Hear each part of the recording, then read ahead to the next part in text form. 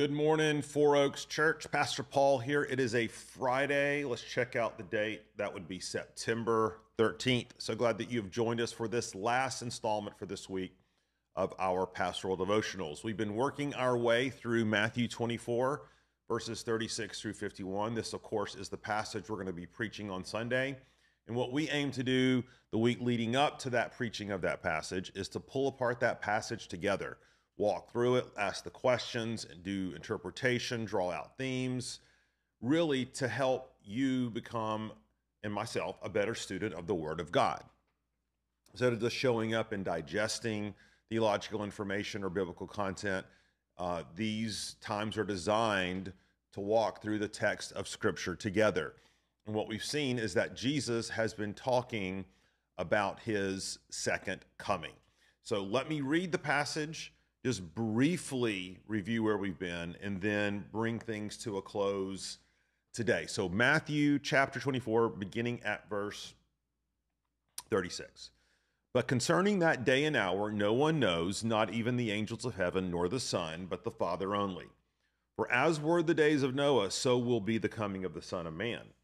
For as in those days before the flood, they were eating, drinking, marrying, giving in marriage, until the day when Noah entered the ark, and they were unaware until the flood came and swept them all away. So will be the coming of the Son of Man. Then two men will be in the field, one will be taken and one left. Two women will be grinding at the wheel, one will be taken and one left. Therefore stay awake, for you do not know on what day your Lord is coming. But know this, that if the master of the house had known in what part of the night the thief was coming, he would have stayed awake and would not have let his house be broken into.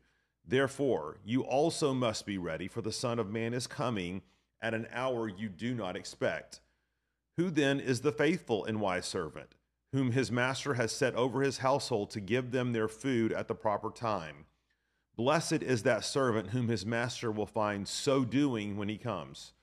Truly I say to you, he will set him over all his possessions. But if that wicked servant says to himself, my master is delayed, and begins to beat his fellow servants and eats and drinks with drunkards, the master of that servant will come on a day when he does not expect him, and at an hour he does not know, and will cut him into pieces and put him with the hypocrites. In that place there will be weeping and gnashing of teeth. So won't go through the last 4 days here of our time where we've really pulled this apart, except to point you to verse 44, because I think that is the key verse of this passage. It's the key idea. Let's look at that again. It says, Jesus says, therefore, you also must be ready, for the Son of Man is coming at an hour you do not expect.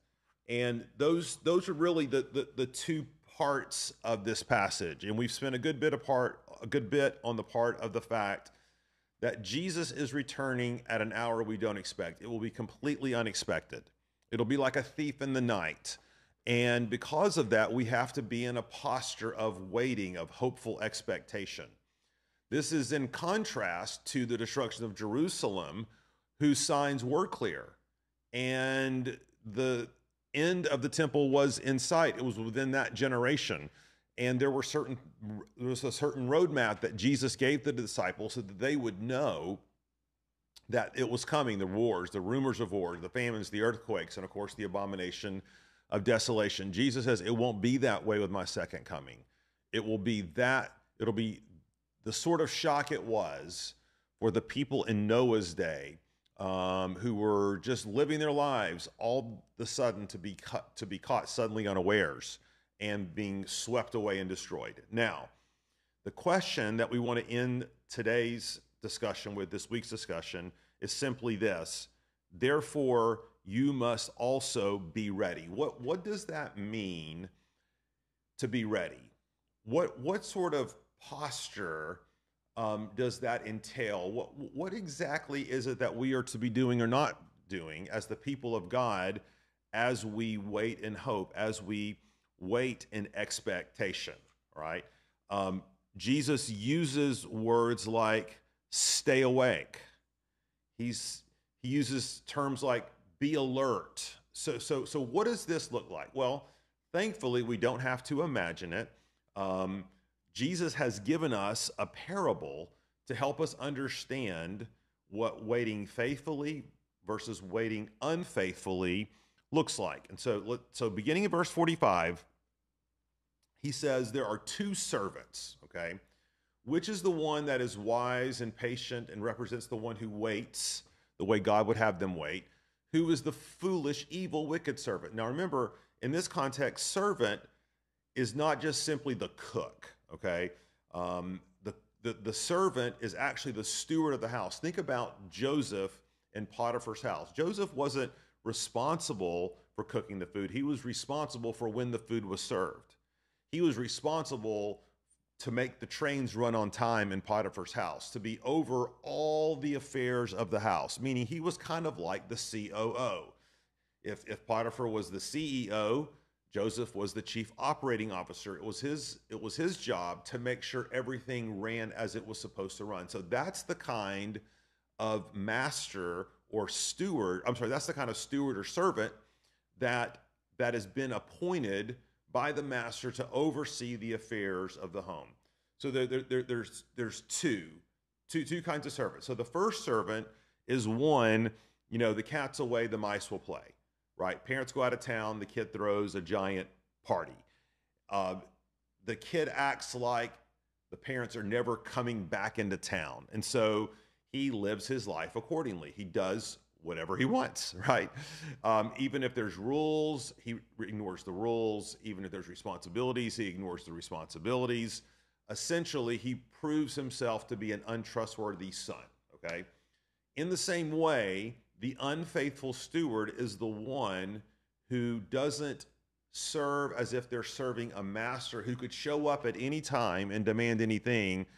They are serving that master as if they are serving themselves. They're looking out for their own interests. They're oriented towards their own agenda, their own feelings, their own desires. And in this passage, it takes the form of eating and drinking with drunkards. This is the exact opposite of being sober and being awake. Okay. Now that is contrasted with the faithful servant. Okay. And what is the faithful servant doing? Okay. Let's look back at verse 46. And it's so simple what the faithful servant is doing. I think it has, though, profound implications for us. Blessed is that servant whom his master will find so doing when he comes. That phrase, so doing, I think is to be our mantra. Now, when Jesus says that servant was so doing, what does he mean? He means that servant was doing his job. That servant was doing the things that were assigned to him to do, no more and no less. Now, when we think about what that means for us, and by the way, that term, so doing, it means he carried on, okay? Even when the master wasn't there, he carried on doing his job. He carried on running the household. He carried on making sure everything functioned and worked properly and according to the desires of the master. So what does that mean for us? Okay, what does that mean to so do as a faithful servant? See, a lot of times we think about the end times. We think about the coming of Christ as the sorts of things we need to do to prepare ourselves, right? We need to build the bomb shelter. We need to get the K rations going. We need to set up the security system. We need to buy all the weapons, all right? We need to build the panic room. We need to build the underground bunker and such. We need to move to the country. We need to start our own co-op farm. Those are all things that might make sense if this world was all there was. Let's preserve life as much as we can on this earth. Let's make it as comfortable as we can. Let's protect ourselves. But in reality, that would not be the right approach, okay? The right approach is to do what God has told us to do. Now, I don't mean to be coy about this. What does God want us to do? Well, we don't know what God wants us to do until we read his word. And his word tells us in Micah 6:8, who who are you, oh man? What does the Lord require of you? And what does it say? To do justly, to love mercy, to walk humbly with your God. And so in many ways, so doing for the Christian just means being faithful. It means being responsible. It means being boring, if you want to say it that way, right? It means taking care of your family, earning a living, pursuing righteousness and holiness in your relationships, upholding the sanctity of your marriage, being honest in your business dealings. It means prioritizing the work of the local church. All the things that we would look at and say, but Pastor Paul, aren't those so ordinary? Aren't they so quote unquote normal? Doesn't the end of the world require something else? Not according to Jesus. According to Jesus, the faithful servant is the one that when Jesus shows up one day at his second coming, we're simply doing what he's called us to do. Now, let me put a little finer point on that. I do think at the end of Matthew, in Matthew's gospel, Jesus does give us a life mission.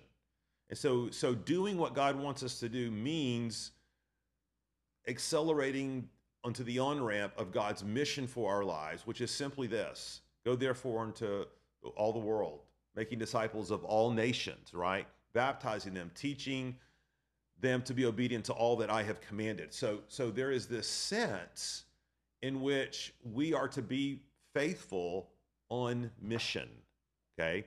We are to live our lives not as if this life is terminal, but as if it's eternal.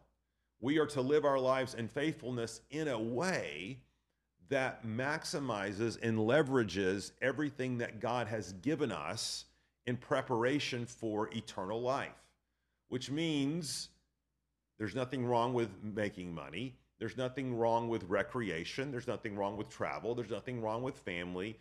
All of those are great things if they are done with the larger goal in mind of being on mission, of bringing honor and glory to God, of leveraging our lives and resources and families for the sake of the gospel versus leveraging them simply for our own comforts, simply for our own affluence, simply for our own pleasures and desires. In other words, living as if the master is never coming back.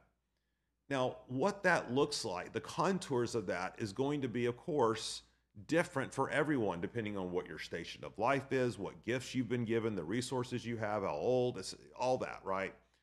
But the mission, the posture is the same. Jesus is coming back. I want to be I want to be faithful on mission, doing what he's called me to do when he returns. I don't want to be hunkered down in the bunker. I don't want to be reading the headlines every day, trying to anticipate the times and the seasons. I don't want to be preoccupied with all of these distractions and horizontal realities of what may or may not be happening in the world.